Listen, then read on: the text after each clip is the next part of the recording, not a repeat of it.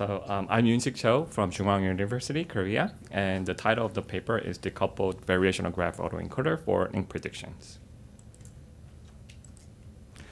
We're living in a world where graph structure data is everywhere. So we have social network that explains the relationship between the users, citation network that explains the relationship between the authors.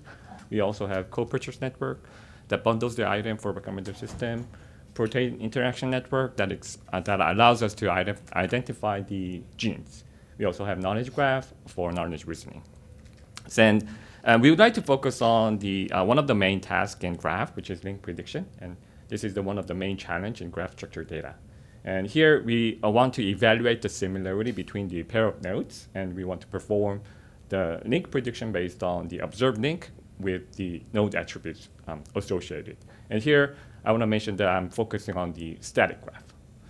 And GCN learns representation from the node attributes effectively, so researchers has been using GCNs because it automatically learns the node attributes with its neighbors.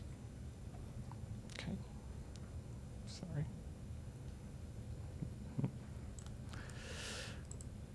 And in this paper, we study link prediction on variational autoencoder, and which is the generative model that generates the link on graph structure data. And VGAE has a GCN as an encoder and inner product for a decoder.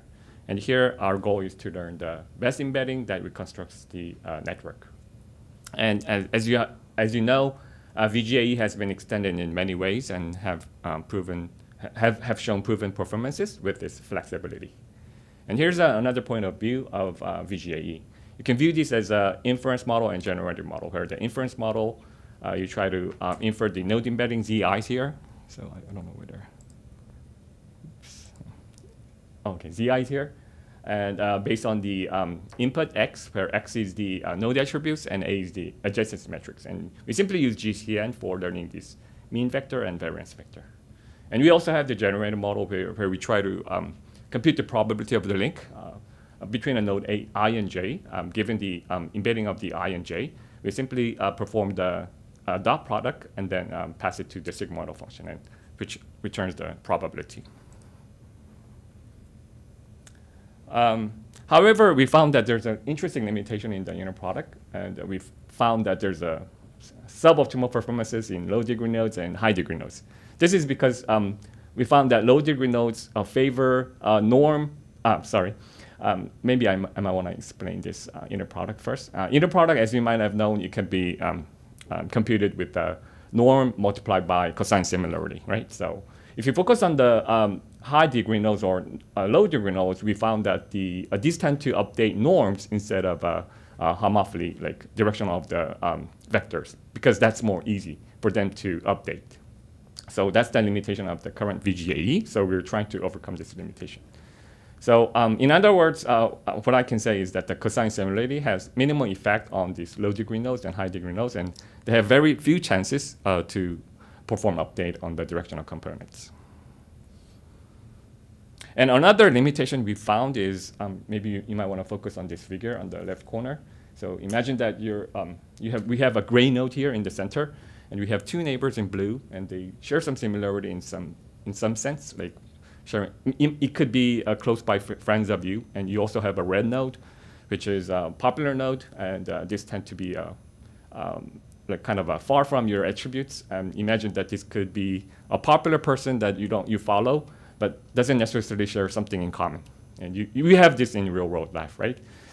And in VGAE, what it does is that those red nodes tend to have high norms or high magnitude. So if you perform message passing, this could be dominated unexpectedly. So you can say that this hinders the learning of the node embeddings, which is the problem, which is the motivation of this study. So based on this observation, we want to effectively decouple the similarity and norm. And specifically, we want to relate the norm and cosine similarity to two fundamental principles in graph, which is node popularity and homophily. And we are proposing a model based on VGAE that could be decoupling the two effects. And we have two main research questions. We want to see whether our model can achieve a better link prediction, and we also want to see whether the node embeddings that we found in the homophily region could do better downstream tasks, such as the node classification. However, the problem here is that decoupling the two is not trivial. This is because only the link is observed, and we don't know whether that link has been generated based on homophily or node popularity. So that brings us to use the EM-like approach. So here, we use EM-like approach, and we want to effectively decouple the two, and we propose the hard EM algorithm. So we stochastically select the promising scenario of the two, which is homophily versus node popularity. And we actually directly use the node popularity because node homophily is well explained through the node attributes, while as the node popularity cannot be explained directly. So we're going to kind of using indirect approach for node popularity. So this is the generative process for our model. We first sample the node latent variable on a homophily space. We call it like ZIH for homophily. So, and we also sample that for the node popularity as well. And you can think this as a conventional VGAE, which only uses the directional component. And you can also think this as a kind of a scalar for easy understanding. So we have these two components, and then we're going to use this for generating links. So we are using this two-stage process. So for homophily, we sample a link based on the similarity measurement, which is the cosine similarity. And we're basically giving a second chance. So whenever there's a non-link, we let the model to generate another link based on the node popularity. So this is the node popularity score. So I'll leave the details in the paper. And this is the main framework of our model. So we have like E step and M step. So in the E step, we perform a forward pass, and we compute the probability of homophily generating a link. And then we sample the links on these probabilities. And then we give a second chance for a node popularity. So we use these two probabilities and then compare with the ground truth. And we perform backpropagation with it.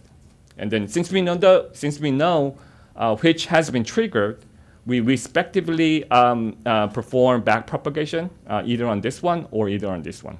So in a way, you can consider this as a winner-take-the-gradient strategy. And that brings us to the experimental results. So this is the experimental results I would like to share.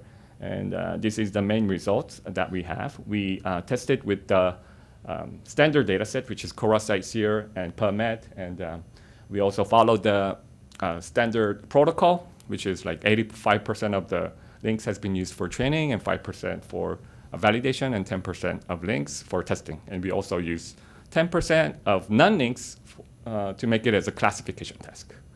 And you could see that our model is performing pretty well on Cora, both on Cora, CiteSeer, and PubMed. We are achieving the state-of-the-art performances. We've compared with all the models that has been achieving with the SOTA results.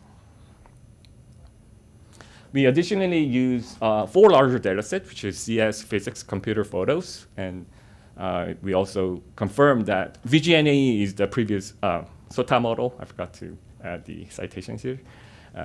But we were able to achieve much better performance than the previous SOTA model. And these are the statistics of the data sets. You can see that the CS and physics and computer photo are larger and denser than the Cora, CiteSeer, and PubMed. And we perform ablation study. And here we want to compare our model to 2 additional models, which is, I'm going to simply call this AMP in orange bar. And we also have the previous SOTA model, which is VGNAE in blue bar. So our model in green always achieved the best performance across all the data. And you can see we additionally propose a VGAE AMP model just for comparison purposes. So you can think this as we're considering node popularity also, but we're not decoupling the 2 effects. Okay, so these are coupled, still coupled, but we're treating this separately. And you can see that AMP models achieve better performances in some data set, better than the VGNAE, which is the previous SOTA model, but it doesn't perform better than the VGNAE in some other data set. And we found that these 2 data sets is very small and very sparse. So in those cases, this model performs very well. But when we look at the denser data set, AMP models performs better. fast. Get this one. And we also additionally performed another round of ablation study. Here, we wanted to see whether the homophily only embeddings that we get from the DVGAE can still perform better than the previous SOTA, which is VGNA. And we were able to see that the VGAE without the node popularity, and we use only homophily only, and still performs better than the previous SOTA. And this reveals that the directional embeddings are very clear and accurate when we are taking out the magnitudes, so that they don't interfere each other anymore. And this is another downstream task. So we use the embedding of the directional components for node classification, and we were able to see that they're achieving better performance on the node classification. We performed node classification on these data sets. And finally, we performed visualizations. So we used the directional component for visualizations here, and then we used TS2net, and then did a clustering, and we try to compare whether the same class labels are close to each other or far apart between the different classes. I want to mention that these class labels has been only used for visualization purposes and hasn't been used during training. So that brings us to the conclusion. So this is the motivation of our study. So we found that the inner product of the decoder and the VGAE is limited because they're kind of interfering each other. So we want to decouple the two effects.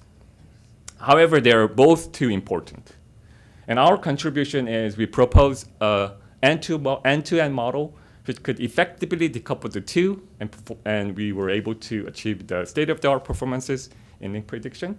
And we can also apply the embeddings which we learned in the homophily region, and then we can perform on very interesting downstream tasks. And thank you. I'd like to answer your questions.